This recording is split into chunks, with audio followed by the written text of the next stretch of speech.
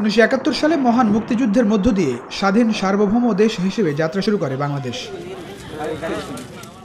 তারপর প্রথম ভোট 1973 সালের 7 মার্চ, যে নির্বাচনে 293 আসন নিয়ে বঙ্গবন্ধু শেখ মুজিবুর রহমানের নেতৃত্বে সরকার গঠন করে আওয়ামী লীগ।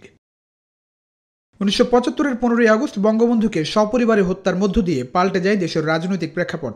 1978 সালে অনুষ্ঠিত হওয়া দ্বিতীয় সংসদ নির্বাচনে জয় পায় জেনারেল জিয়াউর রহমানের হাতে গড়া দল বাংলাদেশ জাতীয়তাবাদী দল বিএনপি, পায় 207 আসন, বিপরীতে আওয়ামী লীগের ঘরে 54 আসন।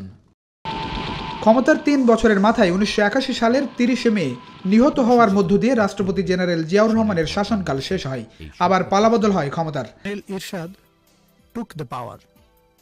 1986 সালে অনুষ্ঠিত হয় দেশের তৃতীয় সংসদ নির্বাচন, যেখানে 153 আসন নিয়ে ক্ষমতার মসনদে জেনারেল এরশাদের গড়া দল জাতীয় পার্টি, 76 আসন নিয়ে প্রধান বিরোধী দলে আওয়ামী লীগ।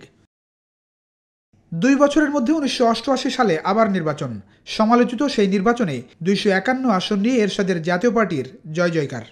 1990 সালে গণ আন্দোলনের মুখে ক্ষমতা ছাড়তে বাধ্য হন রাষ্ট্রপতি এইচ.এম. এরশাদ। সব দলের অংশগ্রহণে 1991 অনুষ্ঠিত হয় দেশের 5ম সংসদ নির্বাচন।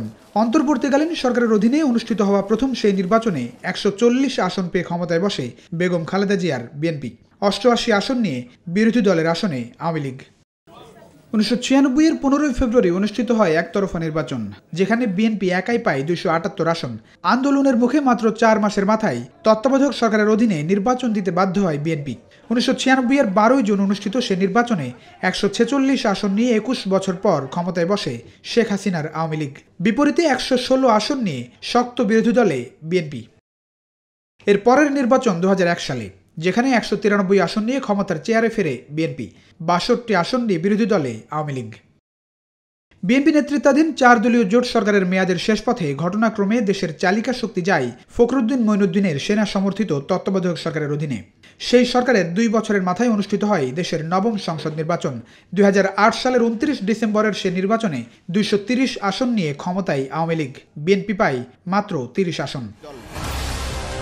সবশেষ 2014 সালের 5 জানুয়ারি অনুষ্ঠিত হয় দেশের 10ম সংসদ নির্বাচন।